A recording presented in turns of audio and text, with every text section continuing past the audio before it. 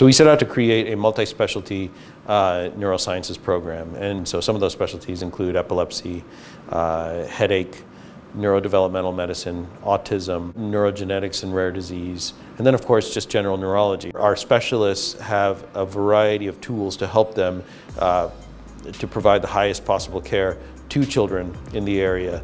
So some of those include really high-level imaging tools. We have 2-3 Tesla MRIs on our campus, which provide some of the highest level anatomical brain and spine detail on our kids. A really advanced next generation imaging technology called magnetoencephalography, or MEG. The magnetic encephalogram, or MEG as it's known, is a state-of-the-art device that has come new to the market, which helps us look at the brain waves and the brain activity through a different lens. Patients will have a cap full of sensors, and these sensors help pick up these electromagnetic waves and help map different parts of the brain. If we look at certain parts of the brain that are generating abnormal activity, the MEG can also pick up these parts where there would be abnormal connectivity or abnormal ways in which the brain is talking to one another.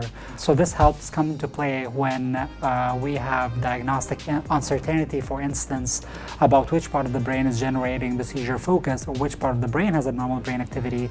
So we resort to the MEG that can help answer that question. The good thing to know about Boys Town is that Boys Town is the only place in the United States with 2 MEG machines. Most places do not have it or even only have 1 machine, but here we have 2 machines. In neurosurgery, we like to be extremely precise because there's not a lot of wiggle room for imprecision.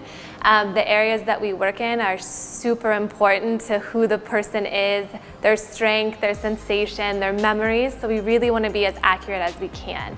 This robot really allows us to pinpoint within a millimeter or under a millimeter the exact location that we want to go. The robot we mostly use for epilepsy surgery, placing it's called stereotactic depth electrodes. They're teeny little wires that we can use the robot for to place exactly where we want to be in the brain. We also can use it for biopsies of abnormalities in the brain, and we can use it to treat epilepsy as well through laser ablation. There's a lot of commitment when it comes to treating a child with neurologic disease, and so what we want to do is we want to create a safe, welcoming environment for our parents and our children. And we want to give our doctors the tools and the room they need to provide the highest level care they can.